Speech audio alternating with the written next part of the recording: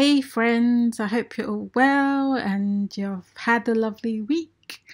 I thought I would just jump on here quickly just to let you know that another one of my videos have been removed from YouTube, which is no surprise because whenever you share something that highlights the ignorance and hypocrisy of the so-called WHO organization, they try and shut you down.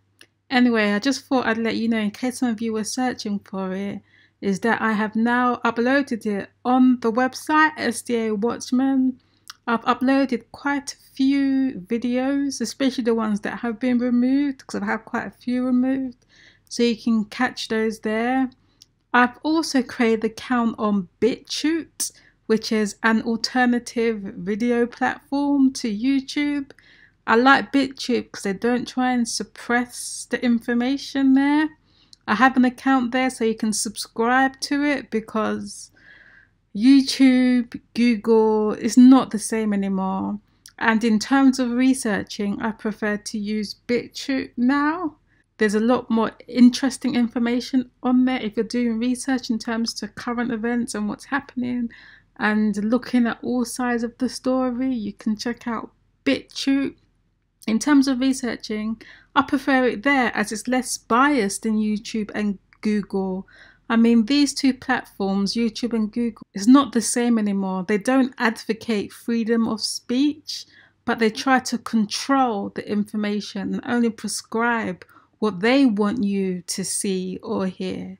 For example, if you were to type in the dangers of 5G in YouTube, what happens now is that all the great information on 5G now appears, and they try to say that those who say 5G is bad or dangerous, it's just conspiracy and blah, blah, blah.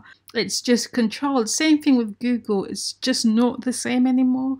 So just be aware if you're using those platforms to search. Anyway, we cannot trust in social media to finish the work. I mean, Mrs. White emphasized that it's the printed page, and she places great emphasis on establishing printing presses. And I think that's times here, things are just not the same. We don't have much time. So for those who have a ministry totally based on social media or even on the internet, I mean, just be aware there's been quite a number of channels now that have just been shut down. Just like that. So it's something that you should be aware of. So if that does happen to me on my channel, you can always find me on the website SDA Watchman. And I now have this BitChute account, and hopefully I will start uploading some of my videos there. Anyway, that's the end of this video. Quick and to the point. I'll also close with this clip that I found, which I find quite amusing. So I thought I'd share it with you. Again, highlighting the hypocrisy of the WHO organization. And with that, I just hope you have a blessed Sabbath. Please pray for me. I'm battling here, so I do need your prayers. And God willing, you will hear from me soon. Take care and God bless. Asymptomatic transmission has never been the driver of outbreaks. Well, I'm not sick, and asymptomatic spread has been shown to be a myth, so why am I going to be treated like a sick person?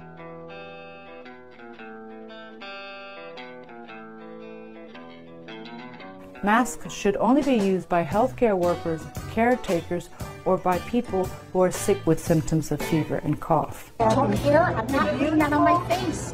I'm not going to. I'm a healthy person. I'm not crazy. This is like psychosis. For everyone to put all this stuff on their face when they're healthy is insanity.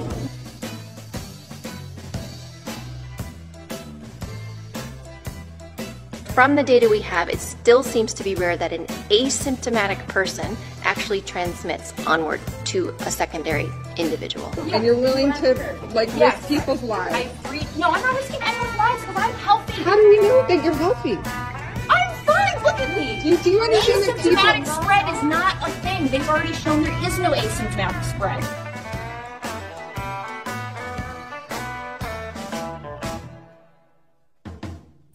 An epidemic is not driven by asymptomatic carriers. There there's no asymptomatic spread. I don't have symptoms. I'm fine. I'm not a carrier of disease. This is what I'm saying. They're treating us like we're diseased.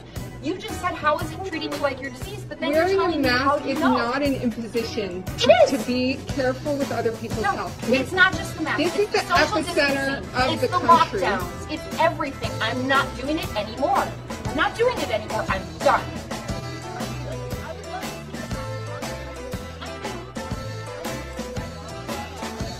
If you do not have any respiratory symptoms such as fever, cough, or runny nose, you do not need to wear a medical mask like this one.